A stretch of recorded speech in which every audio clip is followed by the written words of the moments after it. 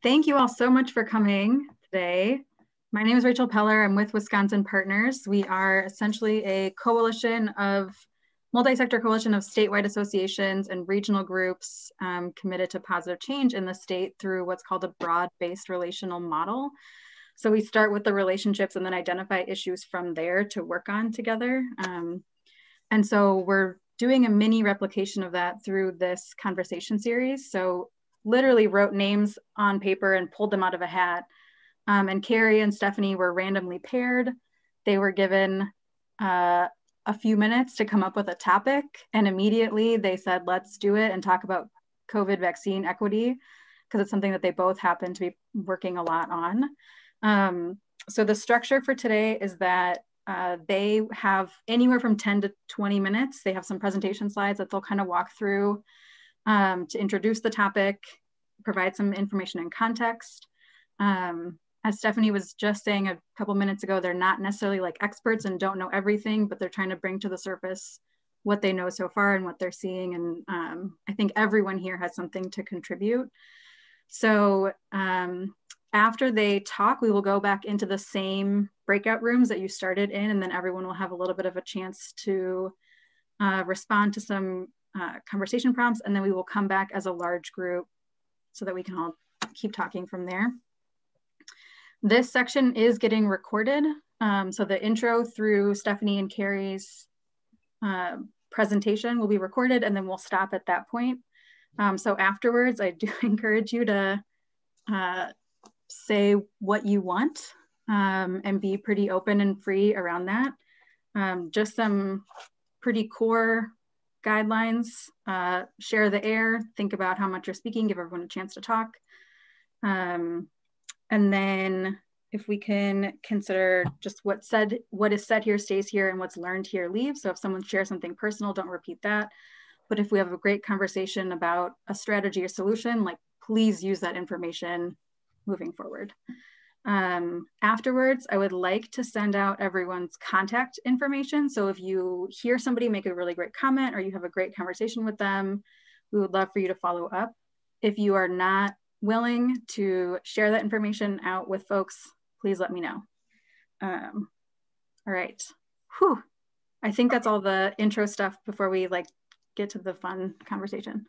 So Stephanie and Kerri, you two can take it from here.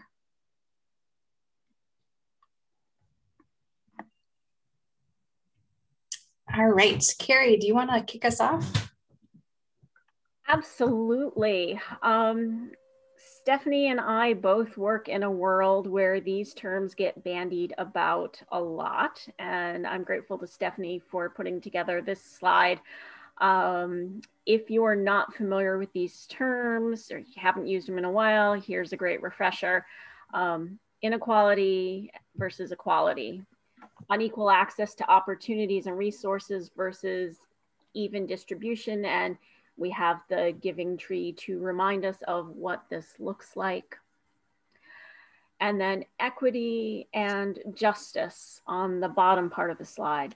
Equity looks like custom tools that address inequality so that results are equal. Justice looks like fixing the system to offer equal access to tools and opportunities.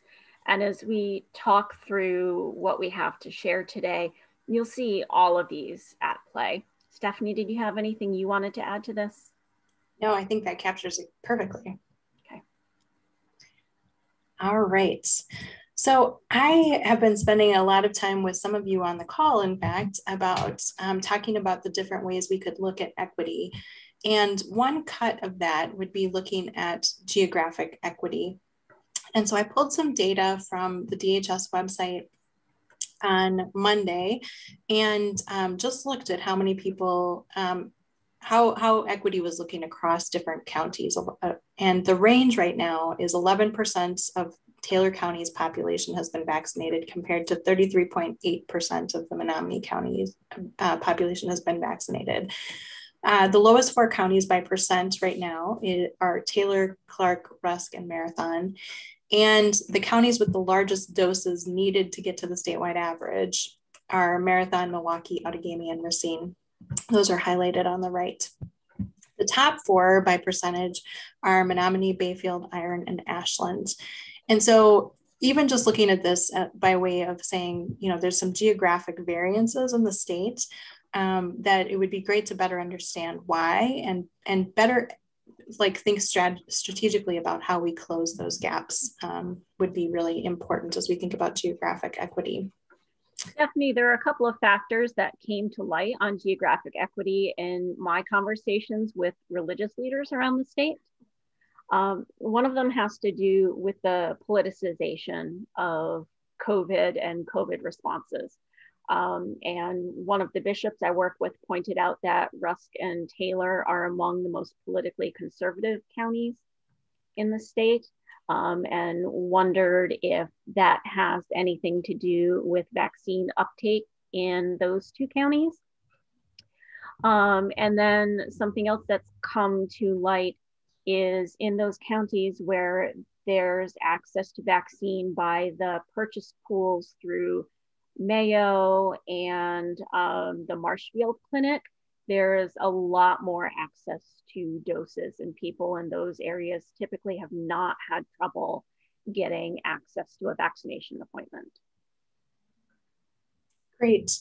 Yeah, it's interesting when we start to look at the data, then that gives us an opportunity to sort of tease apart what we think is going on and why.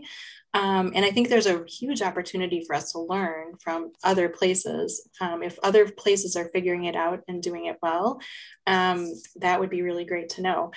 Just as a point of reference, Richland County was one of the top four 2 weeks ago, just slipped out of the top four this time. But I know that they were very, very assertive in getting themselves registered as vaccinators, getting a whole community collaboration around structures and systems. So there may be some opportunity yet on this call to think about like how we could learn from each other in terms of closing those gaps. So as we've been working with the state, we also recognize that, you know, part of how we get to equity is really looking at how we allocate vaccine. And so we know that the state is using the CDC Social Vulnerability Index, which is a way of sort of mapping these factors, including socioeconomic factors, household composition and disability factors, minority status and language factors, as well as housing type and transportation, as a way to really target vaccine to particular communities.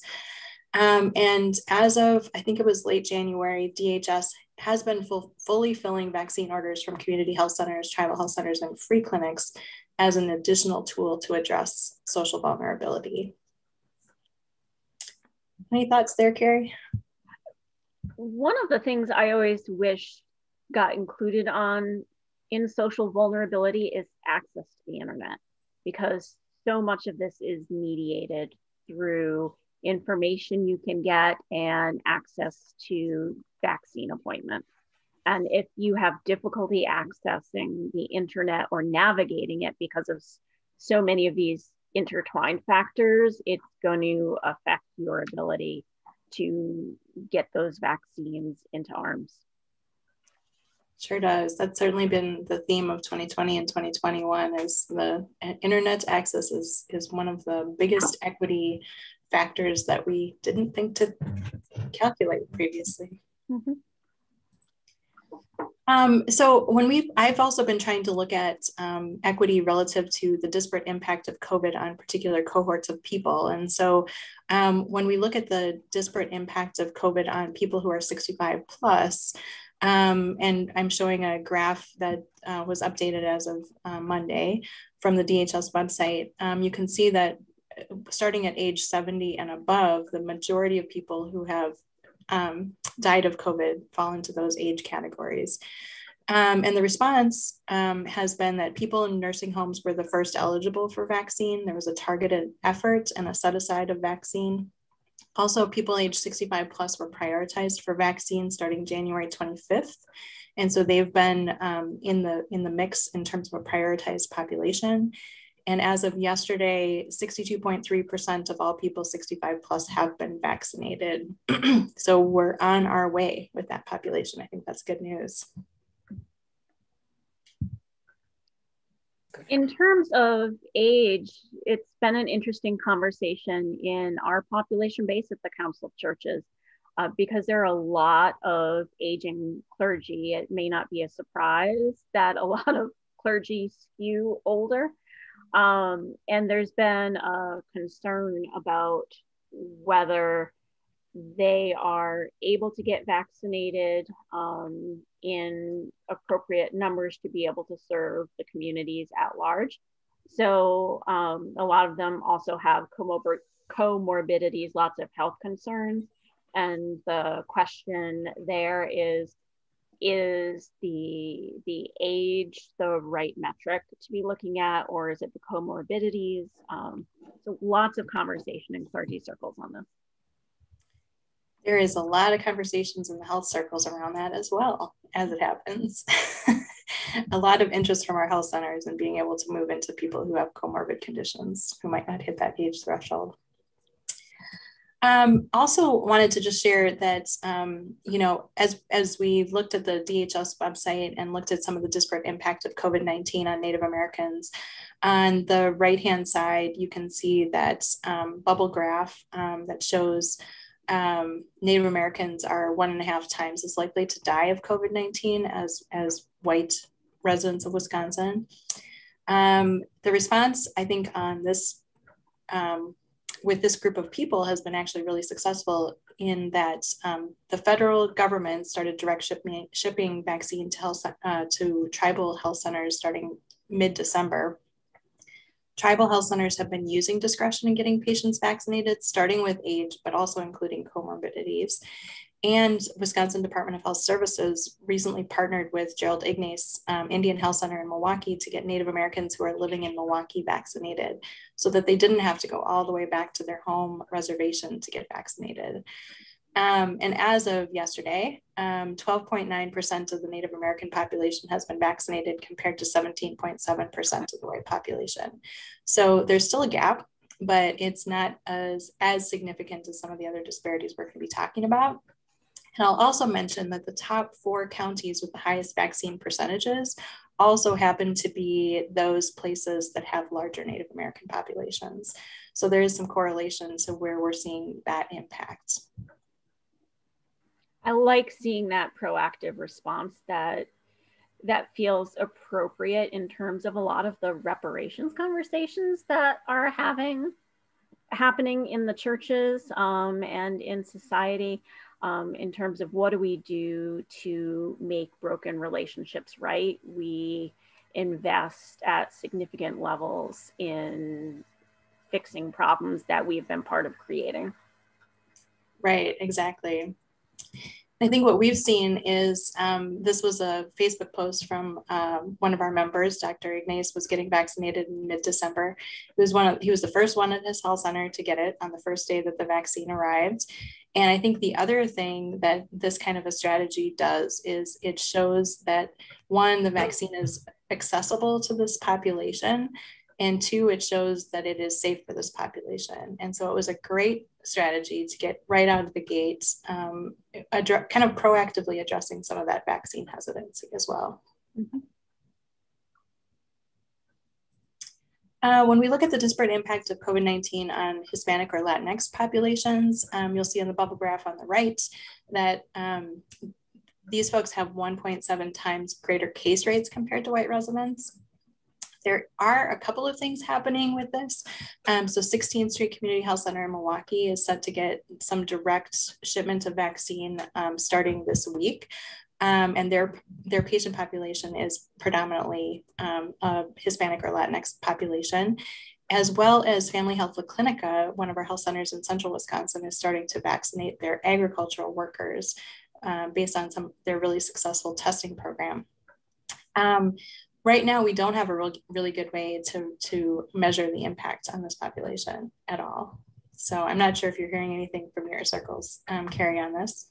I've been hearing a lot about the unintended impacts of local control on the availability of vaccine, but not specifically to your point here. So all of the ability of folks in suburbs and around the state to get the vaccine, but in other places where the supply isn't as great. The flexibility hasn't been applied to such an extent, and that's been a problem with Hispanic and Latinx folks being able to receive the vaccine when they're ready and wanting it. Sure. Yeah. And then the last one I wanted to share was just the disparate impact of COVID-19 on our Black and African American colleagues. And you'll see again from the bubble graph that Blacks have 2.1 times greater hospitalization rates than whites. Our current eligibility strategies have not reached this population. So healthcare workers were eligible, they skew white. Our 65 plus crowd skews white. Sadly, Native American or Black life expectancy actually makes 65 plus a hard bar for many Black communities. And the educator population has skewed white. So the response I put is TBD, where I'm not sure that we have a response yet. But when we look at the impacts, 6.2% of Black or African American residents have been vaccinated compared to 17.7% of white residents, which that's that's 3 times as many. And so close to 3 times as many. So I think there's more work we need to be doing here. And I guess the only other thing I would say on this is it's not an abstraction for the groups that I'm working with, that this disparity is here. I remember talking to one of our health center members in April last year, a month and a half into the pandemic, and she had already been to 12 funerals for people that she knew who had died of COVID-19. And at that point, I didn't even know someone who had gotten it, let alone died of it. And I would hate to know the answer to how many funerals she had been to at this point, but this is a visceral pain point, I think, for a lot of folks that I work with. We're hearing the same thing through the historically Black churches. The numbers hit hard, they hit fast, and the trauma and grief people are facing are significant compared to a good number of people in churches that are predominantly white that have had indirect impacts or much less severity of disease. It's just less of a reality to folks in churches that aren't predominantly Black or aren't part of the historically Black tradition. We've also had conversations about vaccine uptake among pastors, and it's become this abstract ethical conversation for some pastors in the predominantly white tradition. Oh, will you get the vaccine when it's available to you? Do you feel like you need to hold off until more vulnerable groups get it? Or, can you work from home? Do you feel like it's the right thing? And the Black pastors have said, this is not the conversation we are having in our community. I can't get it. I'm eligible and I cannot get it. And this is a problem. And it was absolutely eye-opening in a group of multi-faith clergy from all over the state to hear this. And it really motivated us to take some action. Great. Well, and that might be a really good segue into some of those actions that you've been starting to think about and talk about. Sure. So we're coming from a perspective where we're a Christian organization working in multi-faith coalitions. And we're connected with folks all over the state, primarily through faith-based organizations, both the church and allied not-for-profits. And what we've been hearing is that a significant pain point is disparate access to information and disparate access to the registration systems for appointments for vaccine.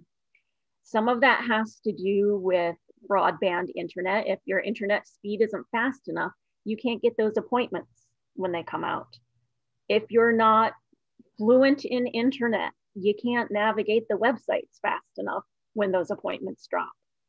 If you don't have time to sit on the web or sit in a pharmacy waiting for those end of day extra doses, you're stuck. If you're a person with disabilities, are those appointment sites good for you to navigate? Does that work out? And then we also have among our membership groups that cater to justice involved individuals. And I recently was reminded, some folks, when they're released from prison or jail, a condition of their release is that they cannot have a smartphone or access the internet. So tell me, how are you supposed to gain access to the information you need about the availability of vaccines, or to register for a vaccine, if most of the information is coming out on the internet?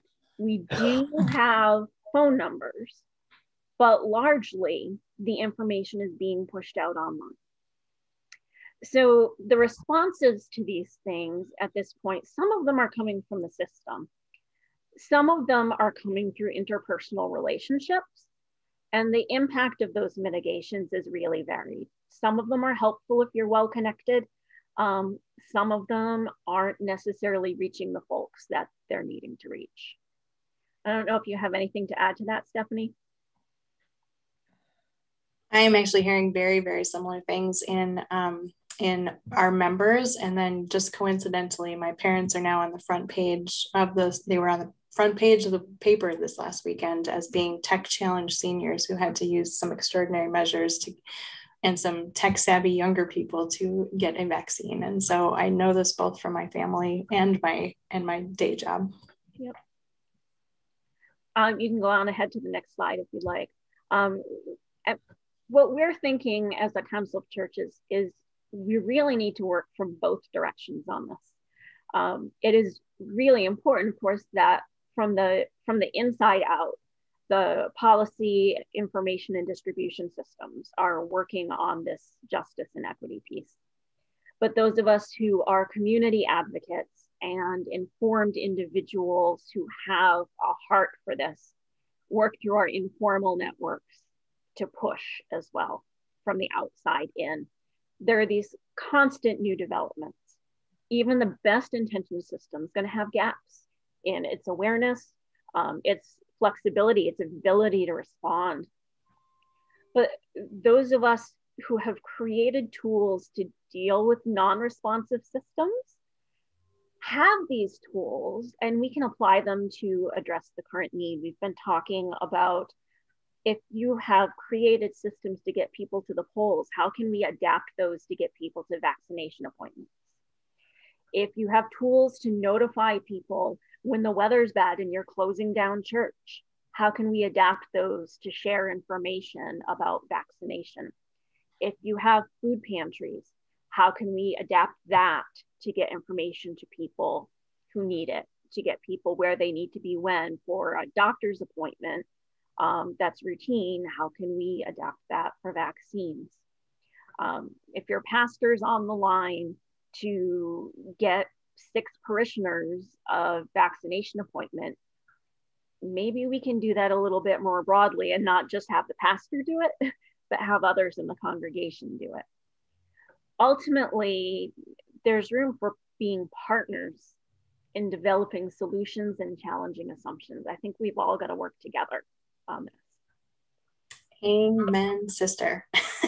I really love that. And I think that that's where I've seen some of the most creative stuff happening is when the healthcare, like my health centers are working with specific churches and their communities and building those partnerships and coming up with those creative ways to get the resources where they need to be just in time. Or when we're working with community partners who have that trusted voice, who, if people are going to listen to their pastor in a much different way than they're going to listen to, a talking head on TV or the radio. And so, how can we really work together to kind of make this better?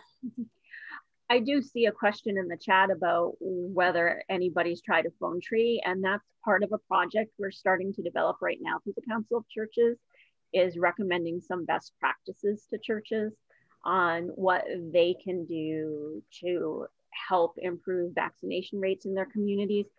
So many are looking forward to the day when they can gather, and our recommendations to churches on gathering in person to again are built on that herd immunity rate we know we need to reach in the state. the best way a church can have an impact on that is through their own community and increasing their own vaccination rate. Yeah, well, we were hoping to kind of start the conversation just with our chit chat back and forth, and hopefully this prompted some thinking and ideas from you all. I found this cartoon online just randomly. It was almost pushed to me on my Facebook feed. And it's not relative to COVID vaccine for sure, but I thought it was pertinent here. Like, if we wait for the government, it's going to be too late. If we act as individuals, it will be too little. But if we act at communities, it might just be enough. And so I'm going to stop sharing here and turn it over to Rachel, who can maybe kick off some discussion.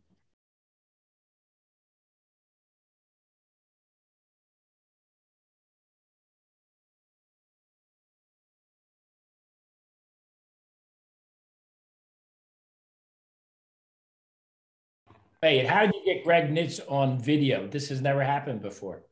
Hey, I wanted to showcase my grandfatherly skills. See up there, the kids are coming, and that's going to be a pirate balloon drop for them.